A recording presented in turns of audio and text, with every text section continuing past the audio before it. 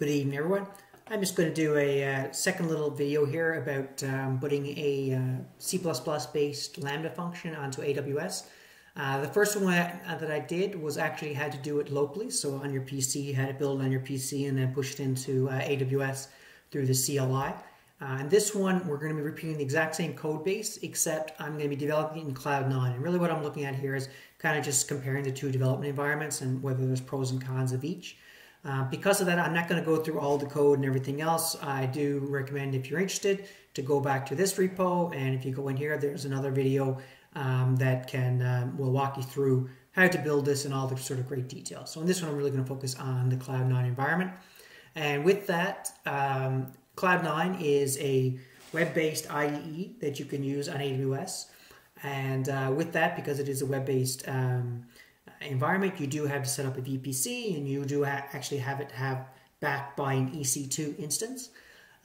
So the first thing you have to do is, of course, create a VPC, unless someone has already done it for you. Here I've just gone in and created a quick VPC. It only takes a few minutes. My CIDR block is just 10.0.0.24, so 256 IP addresses, more than enough than I need here. Once you have your VPC set up, you do need to throw in a subnet. So I usually do, 24 and then do 26. That breaks it down into fours. So I usually have, 2 in the public, 2 in the private, and make it available as well.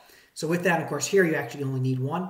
We do need it to be public because you're going in through this web interface. So with that, we do have to put an internet gateway. So we create an internet gateway. We attach that internet gateway to the VPC that we created. Then, of course, we need a route table here, a public route table. And to make it public, really what you're doing is you're just adding the roots, or editing the roots, adding the 000, so everywhere, the internet, to that internet gateway. So that way it'll know where to route that internet traffic out into the gateway. And of course, here we're just associating with that particular subnet that you created.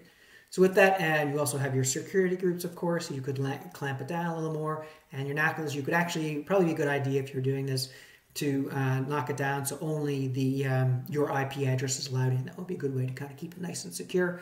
Only you can come in through. So with that, we've got a VPC up and running. You go in and you can go into AWS console, go into Cloud9. You'll see something like this. I've actually already have an environment created. I'll just go through the steps of making another environment. I'm just going to tear this down afterwards. We can see here, we picked the environment type for what I'm going to be doing, and I suspect for most people on their own will be doing, it would be direct access, although there are several other ways you can connect. The other big thing is the instance type. Because this is just the IDE and you're not really running everything. Now, if you were actually doing some larger tests, I probably wouldn't do it that way. I'd probably have it set up so that you're doing your development, where you're doing just a lot of work in the IDE, and then be spinning off somewhere else to do your full test suite. So here, the T2 Micro, and of course the main reason why I do that is because the T2 Micro is super cheap. At this particular, this price will vary depending on the region you're in, but just in US East 1, we can see here, at this price, $1 will give you 86 hours. So it's super cheap to have it up and running. The other thing that's really nice, as we see when we create the environment, is that it defaults. So if there's no activity, it'll automatically hibernate the EC2 instance, and that way you won't be charged. So again, very, very cheap, very, very simple way to kind of do it. The other thing that you kind of have to do here is, because the C++ SDK that we're running, we actually have to pick the regular Linux AMI, not the Linux 2. Linux 2 is not quite ready for it. It creates a role for you, and here we just got to pick the VPC that we just created. We only have one subnet, of course. You should add your tags, as we always should. And you can see here, it's just a T2 Micro, and we spin it up. And so while that's thrown in the oven, I'll kind of just skip over into the environment that I've got it created. You can see here we went in. One of the first things I did, of course, was go through and download or pull from Git the repos. And once we did that, one of the other big things we had to do, and this is one thing that I was hoping actually the Cloud9 would be better set up, and the AMI is just not set up for C++ development and Lambda integration. So you still have to go through and do a lot of installing of the dependencies, which again, I think is a little bit unfortunate. Now, the good thing is, of course, you only have to do this once. The AMI, like, it hibernates, it's there, so you don't have to go and set that particular EC2 instance up again. You can start it, stop it, hibernate it. You won't get charged for it. And then all this kind of install was done once, but still you have to go through it. So some of the difference here that you'll notice from the last one, instead of saying apt-get, we're just going to be using yum because of the version of the Linux AMI. You only have to do this one package, whereas there were several before. So it does actually have the developer kit installed. However, the developer kit doesn't have CMake installed, and if you just say yum install CMake, it'll actually install an old version of CMake at 2 point something. So you do have to go grab something that's a little bit later. And here I'm grabbing 3.19, just the latest one that happens to be here now. And then just running this sort of command will install CMake, a newer version. You do, again, and this is what I said, I was hoping you wouldn't have to do on this AMI, but you still have to go through and build the SDK and the Lambda runtime. Again, very quick, it's not a big deal, but you still have to kind of go through and do it once to install it. And then, of course, build your application, which you would expect.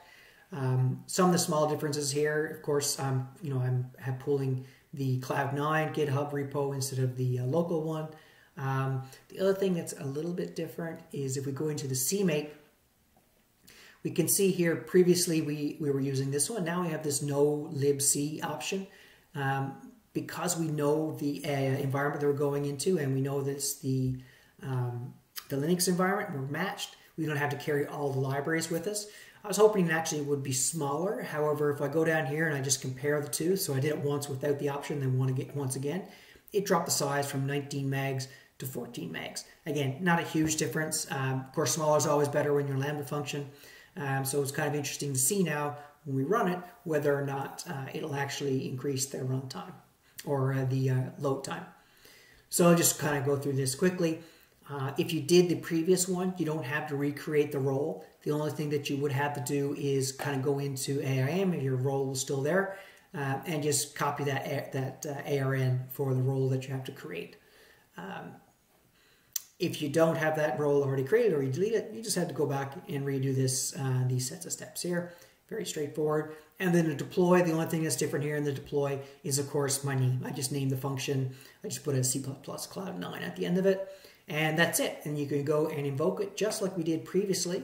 And I actually went back and invoked it from my command line on my PC just to make sure that, developing on Cloud9 versus developing on my PC, does it change anything? It doesn't, as expected. Going through the CLI is exactly the same whether the CLI is on my PC through WLS2 or if it's in the Cloud9 environment.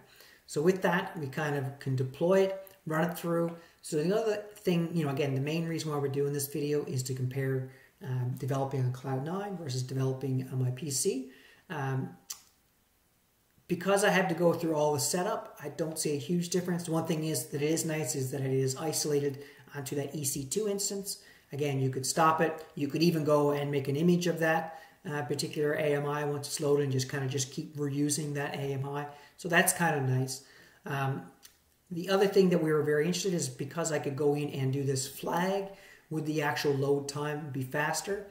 It is, but it is simply, it's not a big hit. If I looked at the previous one in the previous video, you'll notice that the first time that I loaded, it was 16 milliseconds. Now it's down to 10 milliseconds. So it did get faster with the smaller package, but again, milliseconds is really not something that I would even let influence my decision, to be honest. And then after you got that first initial load and it's kind of warmed, you can see all the subsequent ones are less than a millisecond, which is the same as the previous time. So again, the actual not having to carry all those packages only drops us down from, again, 19 megs to 14 megs. I don't think that's a big impact to what we're doing. I think the bigger question is whether or not you like developing in this particular environment, this web environment. And there is some integration here that I actually haven't gone through, which certainly may be another advantage. Or whether you'd rather have it on your PC. It's local, you don't have to worry about anything. Especially if people have fall in love with their IDEs a little bit. So if you have a particular IDE you really want to develop in, then maybe you want to be on your PC. However, you may not be able to install everything and have all the control to your PC. It may not be your personal PC, but a work PC where things are locked down. So again, I think this one, I don't see any real advantages in the performance or the setup. Again, you still have to install all those packages. I think it's more about whether the environment is something that you're more comfortable with, or if you have any specific constraints from your work environment that probably will not allow you to either set up on your PC or set up the Cloud9. Again, Cloud9 does require you to be coming in from the outside world, so that may be a restriction in your work environment that you have. So with that, again, very quick video. Just want to kind of run through developing on Cloud9. It's easy. It's pretty simple. If it's something that you want to do on a web base instead of playing around with your PC, I think it's a great option. I don't think performance-wise, though, it makes any sort of difference whether you do it on Cloud9 or you do it onto your PC. So with that, thanks. And I think the next one that we will try is to do with a container and deploy the container. And with that, thanks and have a good day.